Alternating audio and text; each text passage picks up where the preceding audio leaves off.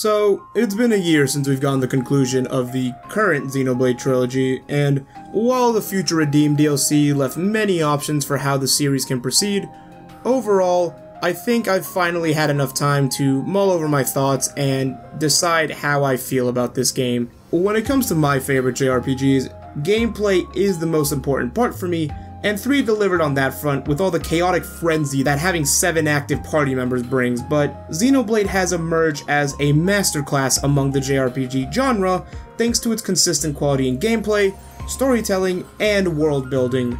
Unfortunately for 3, the setting of Ionios is fairly empty when compared to the Bionis, Mechonis, and all the Titans of Allrest, as that's kinda the whole point with the game's main message.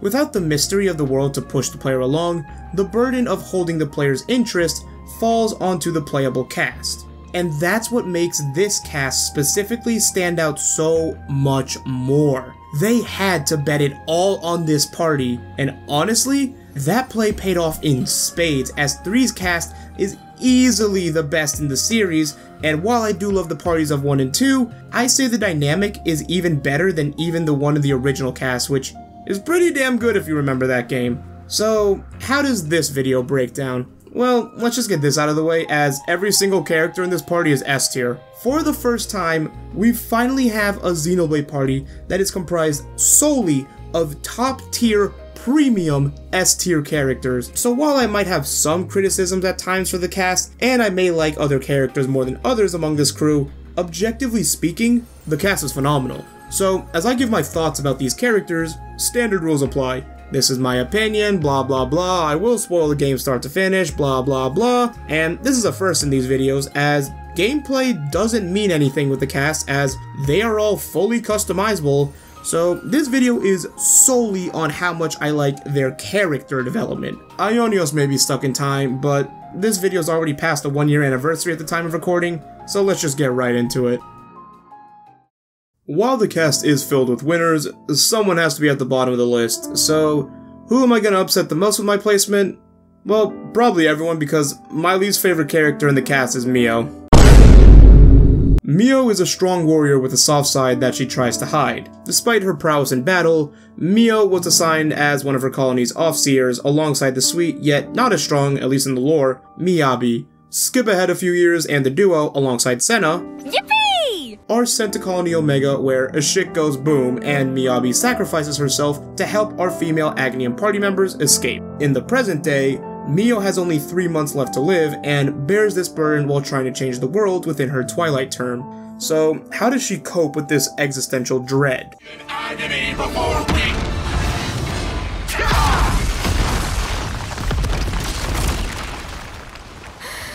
Mio has multiple outbursts of justifiable anxiety and frustration towards Noah, and that had me sympathize with her because of how real it feels. Get used to me saying that throughout the video. A lot. Mio is kinda right though. I probably shouldn't be side questing as much unless I want this episode of 90 Day Fiancé to get real depressing at the end. Now, as I was playing through the game, helping some hippies and getting Uni a girlfriend since she has 2 hands, the whole time I was wondering, how do they inevitably extend Mio's life? Because I know full well that modern games do not have the balls to kill playable characters like they used to in the good old days. And no, Mwamba doesn't count, that was pretty obvious what was going to happen to him given, you know, marketing. So, how did they release the narrative noose they tied around themselves? Deus Ex Machina, that's how! Enter M, the Mobius counterpart of Mio, better known as the real deuteragonist of the story. M wants nothing to do with Mobius as she was reincarnated against her will to do their bidding, so she crafts a master plan to get out. Somehow, in becoming Mobius, M gained possession powers and uses them to swap places with Mio. This gives Mio a chance to fight where M couldn't, and it gives M the freedom she wants, for which death is the only way out. M and Mio are foils to each other, yet I still see them as separate characters, and what M does for Mio is okay, but what Mio does for M is amazing. While Mio's doubts and fears didn't really hit me as hard as say Uni or Taiyon's internal conflicts, once Chapter 6 dropped and gave me the feature-length film on Noah and Mio's backstories, it kinda sorta, it's not really them but their past selves, not important. Point is, while everyone was getting ready to call this loser baby girl, I was finally seeing what everyone saw in Mio, but in M. You know how Mithra is just the more well-written and better developed Aegis girl?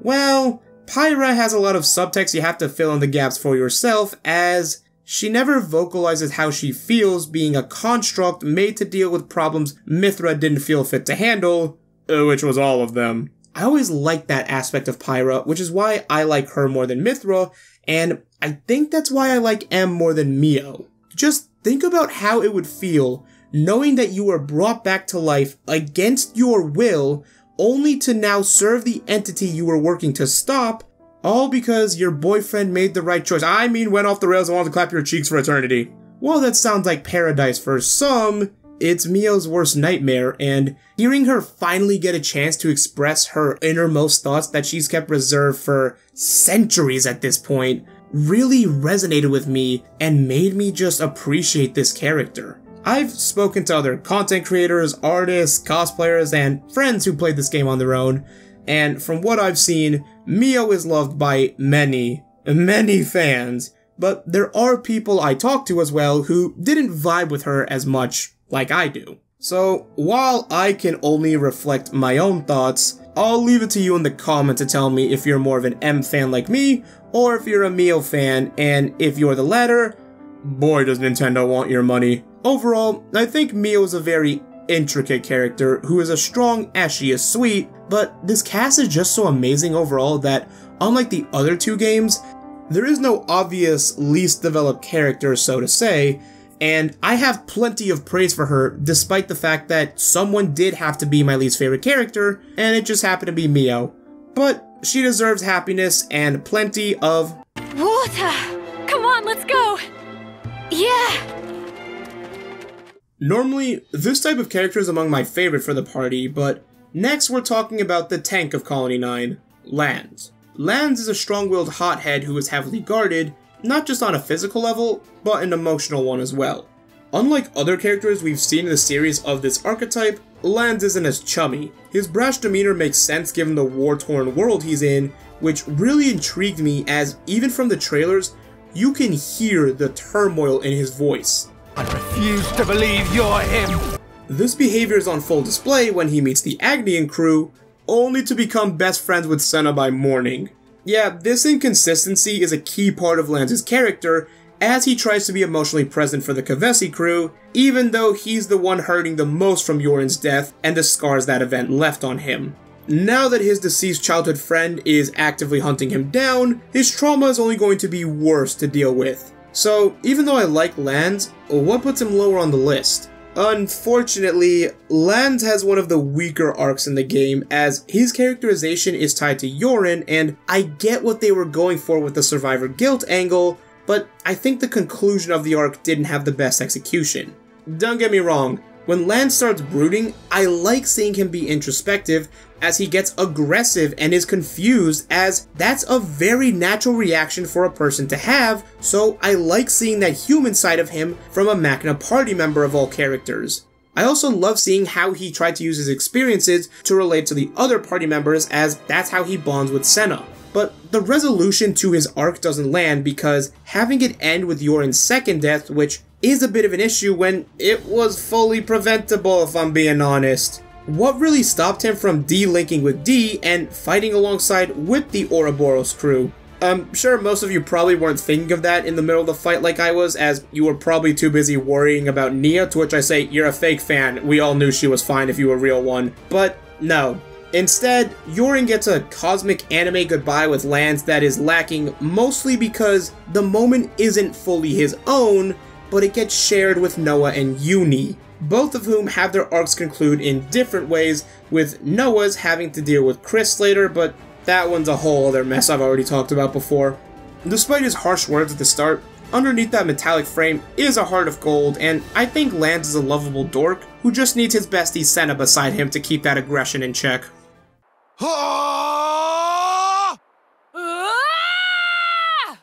Normally, I'm not the biggest fan of simple characters, but when they activate that one neuron in my brain, I fall in love with them. Case in point for the next entry on this list, Senna.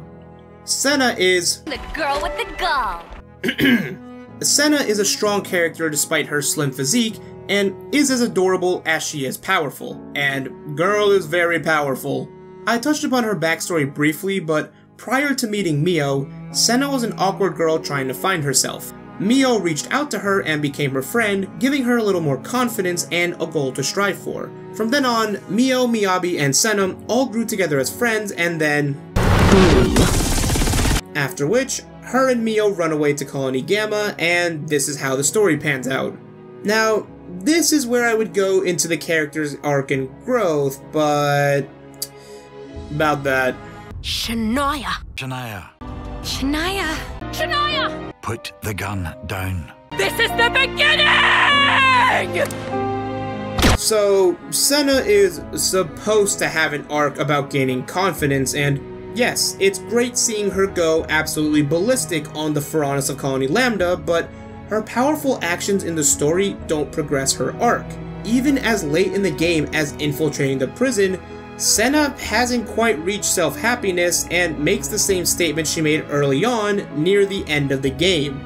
Now obviously, confidence issues aren't resolved overnight, and I think Senna is a very real representation of someone with said issues. I can relate, girl. However, there is no resolution to Senna's arc or an acknowledgement of progress that doesn't involve Shania. And I've already talked about how much I don't like that in my other video. At least she gets a proper side story from the Sagiri quest, which has her delve into these issues more, and the quest thereafter with Colony Zero were really cute. I will say though, the moment Senna convinced Lance to trigger an annihilation event did have me genuinely believe for a few seconds that I was gonna lose 2 party members. And X, shit character you may be, thank you for being a plot device. Overall, Senna is the simplest character in the cast, but I love her cute voice clips, and her optimistic energy just gave me so much joy because with how heavy the story gets, a character like Senna really helps you keep going, and that's why I love the girl with the gall. See me in action, Mimi? Sure I did, Senna. You look great. Shulk remains one of the best characters in the series. Rex left fans divided, although I liked him, and Future Redeemed did flesh him out more. So, how did Noah bear on this legacy of being a Xenoblade protagonist? Well, I'm not gonna sugarcoat it.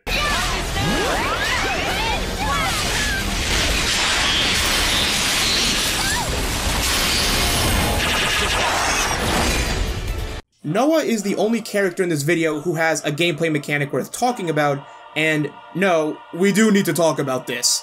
Both Noah and Mio can eventually equip unique talent arts, and while Dominion Flower is mid as fuck and not worth talking about, unlocking Lucky 7 completely overhauls Noah's gameplay. Noah gets all new arts when unleashing Lucky 7 that let him simultaneously be the ultimate offensive force in the party, while face tanking every single hit with no problem. This is because Lucky 7 comes with the nifty Doom status, guaranteeing that no matter how much aggro Noah takes, they'll never live for more than 60 seconds. But if trivializing 98% of the game's combat wasn't enough for you, if the enemy does live long enough or is immune to the Doom status, Noah can unleash the final Lucky 7, a talent art that lets him perform the full smash combo and is AoE. This power is something equivalent to what Corvin did in Xenoblade Chronicles 2. You know, the final DLC Blade added to the game when they just said, fuck it, and considering how broken he was in that game, I can safely say with confidence, they did jack and shit to balance it in 3. Alright, so now that I got that out of my system, how's Noah as a character? Well, let's start at the beginning, as the game's tutorial opens with Noah cutting down 2 Agnian soldiers and dumping you immediately into a battlefield. After annihilating a colony, Noah somberly plays his flute and sends off the souls of the fallen for both sides of the battle, and accidentally causes his gang to miss the ride back home. Again. Not even an hour into the game, and our main protagonist is fairly well defined, as he's a somber soul who laments the state of the world, and while we would assume this is natural, Lanz and Uni's victory screams are a stark juxtaposition to Noah's empty gaze over the barren wasteland. This is a great way to introduce a new character, but Noah stands out as a unique protagonist of the series for a very obvious reason. If I had a nickel for every time Nintendo made an antagonistic emo boy that the internet was obsessed with named N, I'd have 2 nickels, but it's really weird that it happened twice.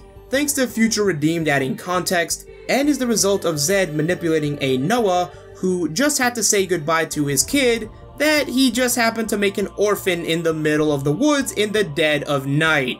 Okay, real talk, how the fuck did Gondor manage to survive this and make his way back to the city? He was like 3 when this happened. Anyways, after seeing this memory, Zed then shows the countless times Noah tried to fight him and failed miserably. Take these truths and then throw in a revived dead wife and yeah, his actions make a lot more sense, and thankfully, Future Redeemed explained exactly what happened in the city, as for some reason, that couldn't be in the base game because N makes a lot of sense as a character.